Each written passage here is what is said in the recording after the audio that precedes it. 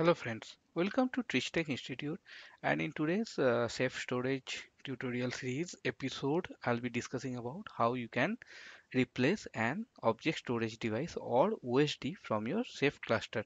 And for today's demo I'll be using Ceph version Quincy, so that is a community edition, but same similar steps you can follow for other enterprise editions like Red Hat Ceph Storage 5 or 6, or even on Suse Ceph Storage also. So let's go to the demo and see how you can replace the OSD. So I have logged into my one of the Ceph storage node. So for doing all the operations, I'll be using Ceph ADM shell. So that is that correct method in newer versions of Ceph to perform any operations.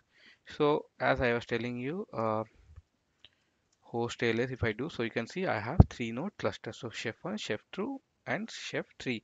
So all these operations you need to perform from either from a admin node or from one of the monitor node of your cluster. So let me do chef osd df3. So as you can see in my chef 1 node I have osd 0 and osd 3. So let's say I want to replace osd 3 here. So for doing that, what I'll be doing, chef org. So I'll be using Ceph Orchestrator to do these things. Org OSD RM. So I want to delete 3. So here you need to add one option called replace. So if you don't use this option replace, what it will do? It will delete the OSD, along with it will delete the OSD ID, and it will clean up the crash map also. So you cannot retain the existing setup. So that's why I am using replace option, so that it will not clean up the ID and it will not clean up the crash map, so that once you add the new disk it will inherit all those settings by default. So along with that I am using option called jap.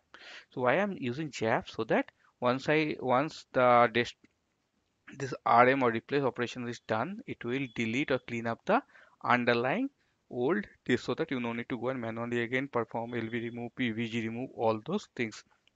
So this operation will be done by Ceph Orchestrator. So once you've done that, you just enter, and if you want to check the status, so you do RM status, so you'll see no operation. So that means already it is done, because in this OSD I didn't have any PG, so that's why it is cleaned out very fast. Else you may see like it is draining the PGs and all those things. So you do Ceph OSD df3.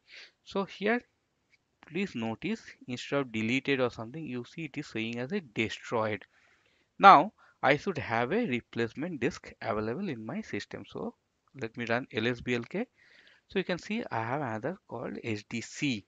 So hdb was initially used, so as I did jap, so that's why it is cleaned out here.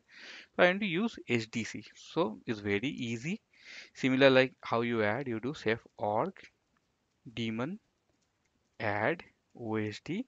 So I'm adding it on chef1 node, right? So I have to give chef1.example.com. Please take this from your chef host org host ls output. So if you see fqd in there, take fqd, and if you see all this short host name, take the short host name.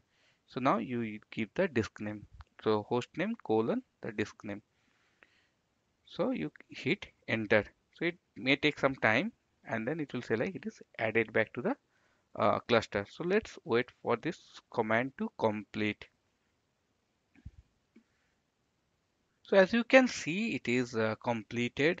And now if I do chef osd df3, you will see again osd3 is up and added back. So now if I do chef volume lvm list, you will see OSD3 is back and the device is HDC. Previously it was HDB.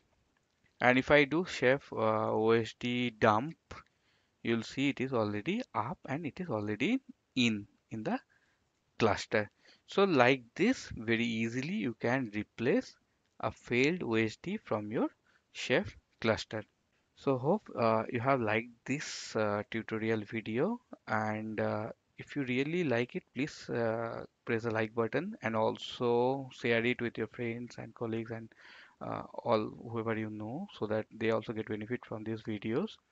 And if you have not subscribed yet to my channel, please subscribe to it so that, and also press the bell icon so that you get a notification of upcoming videos and you can watch them.